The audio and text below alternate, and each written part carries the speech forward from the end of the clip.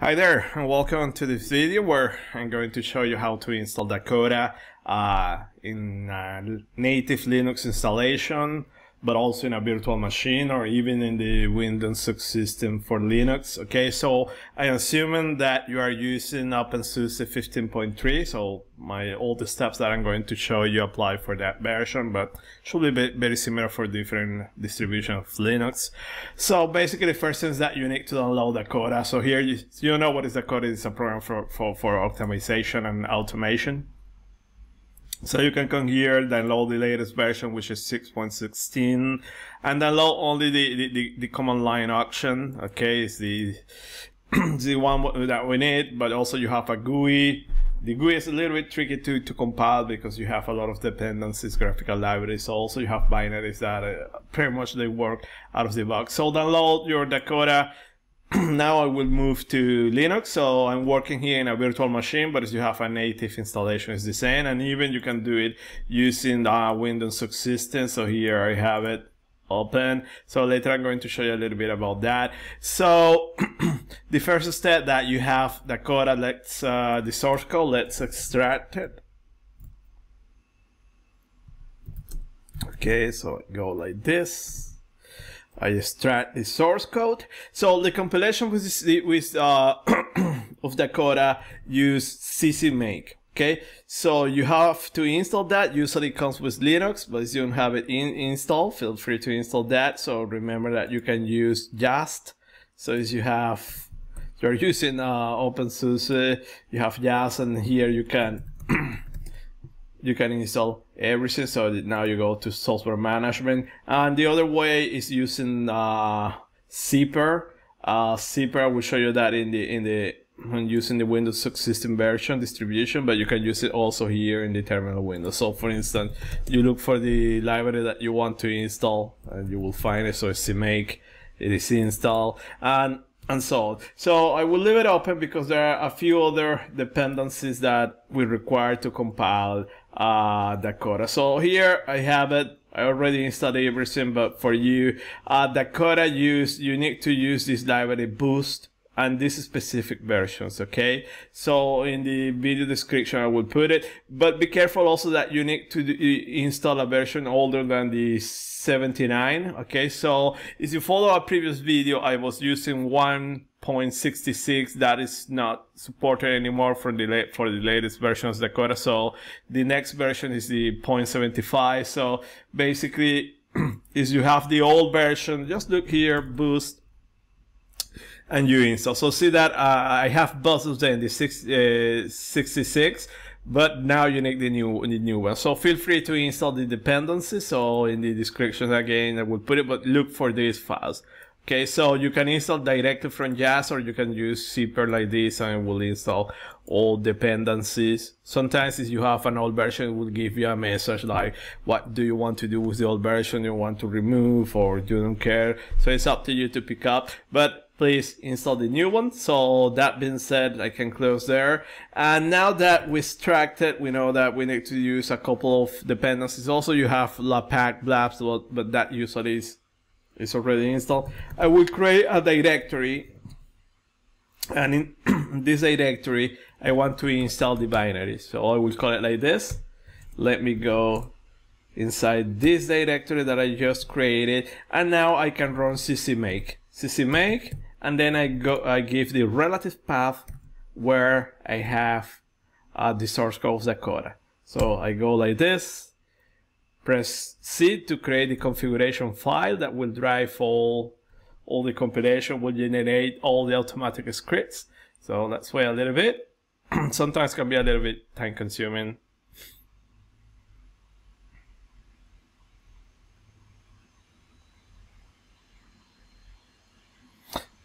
So basically when running this, also you will see that the script is checking that you have all the dependencies required. So if something fails, it will stop and it will give you the warning. Okay, you are missing this library, this dependency, so your job will be just to install that. So see that we have this output, no problem. I will press E, exit, and now I can do the personalization of this script. Okay, so what I will do now, let me open a tab window. So I will do copy of this. This is the location where I want to put the binary. So I will show you why do I want that information. So the first is that feel free to read. These are just two configuration actions. So it's up to you to pick up what you want to use or no or disable, but I recommend you I recommend you to use the default values. So for you, the only thing that you need to modify is here. CMake, okay, this one, CMake install prefix. So this is where you want to install the binaries. So erase this one and the directory we say that I will install here. I'm happy with that. And also we need to do another modification. So now you press T to toggle the advanced options. Okay, and let's go, it should be pretty much at the end, but see that you have many options there. So it's up to you to choose what you want to enable, disable, or see what is happening there. So let me go here, and I'm moving. So we'll recall it's almost at the end. So it's another flag that you need to enable. Just you need to give the right path, and it should be somewhere here. This one, okay, this one here. Linux set group and permission. So erase that one, and give the location where you want to copy, install the binaries. So that's all. You don't need to do anything else. So let me go to the next page also to show you all the pages that you have there. So you're happy with this. Now press configure. It will regenerate the scripts, everything necessary for the compilation.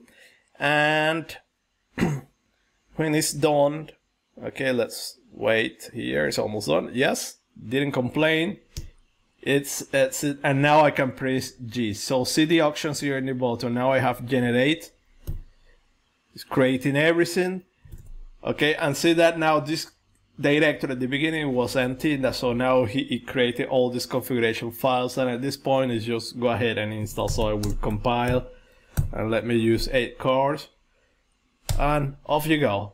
Okay, so now we need to wait. So probably this compilation, I don't recall, but it can be something about 15 minutes or 10 minutes, I don't recall. So let's wait a little bit, and then we see what happened at the end. So see you later.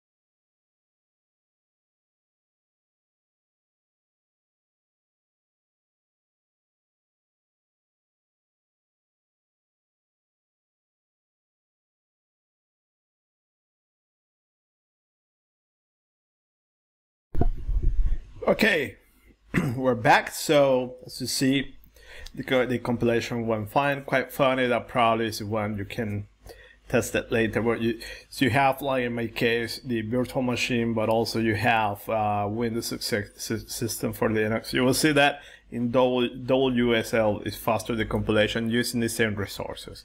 So another argument just to say that the performance is the same. So at this point that everything went fine, we have the compilation. Okay, we need to install that in this current directory. So to explain what is happening, that we compile everything, but all the compilation happened in this directory. So now we need to type another command to install everything here, headers, libraries, and so on. So that is quite easy. So just type make install, and it will install all the files, move examples and everything to the current directory, or the directory, this directory where we want to have everything, and that's it. We have a Dakota installation. So the last step, and just to remind you, you will need to modify your bash RC. In my case, I'm using bash shell. So to add the path of Dakota. So I will put this in the video description. So you add the path, okay, to the binaries and the examples, and that's all. So you go here, Dakota -v, and voila, you have a working installation there. Okay, and you are ready to use it now. Okay, so this is the installation in native Linux installation. Can be partitioned your hard drive or virtual machine. So now let me give you some guidelines in Windows Subsystem for Linux. So here I already installed. So the steps are pretty much the same. Nothing changed. You follow the same guidelines and see that it is fully working. And now I can link the Windows files with Linux. It's quite cool what is happening here. The thing that I want to point out here is that here you don't have the graphical user interface. You don't have just that nice GUI. So you need to do everything using zipper. Okay, so for instance, so you want to install the boost, okay, you just put it there. Okay, in my case I will insert my password and it will install the dependencies. Okay, so whatever application you are going to install, you need to add all the dependencies. Just to show you that, let me go here, let me remove. Okay, let me say yes. So if I go and I try to compile, it will complain because I have that library missing. So when you run ccmake, you will see an error. Okay, you are missing this library. So just install missing dependencies. I'm not going to show you. I don't want to repeat that step. So now you can install in that way. And yes, so sometimes it might happen that if you have older version, it will ask you what you want to do with the old version. You don't care, you want to erase, whatever, it's up to you. Usually don't care, so install both versions, not a problem. Might happen that can create conflict, so it's up to you. Okay, just check if your system is stable. So let me install here. And also there is, with zipper you can search for information. So instead of using install, remove, or whatever, you go search, and let's say for instance let's search boost. Okay, show me everything that have that name, boost. So probably, okay, so see that it's showing me all these alternatives. So this is how you do it, and then it's unique to install something, you have the name there. So also it takes wildcards, so you can put there an asterisk and we'll get wildcards. So for instance, let me see blast, and let me put a wildcard there, and see that I have all these options. So blast is already installed, so that is a basic linear algebra library, very important. Another important library, for instance, let's say GSL. Okay, so see that in this case this one is not installed, so this is a general scientific library now. So let me install. So I will go install, and I want to install. Usually when you have the developers, it's a good idea to install the developer, and will install many dependencies. So let's go for that one. So see that it's telling you that it's going, besides the developer, it's installing some other libraries. Yes.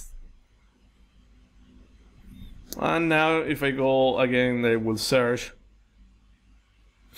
See that it's telling you that install. Okay, so let me go also install the standard GSL.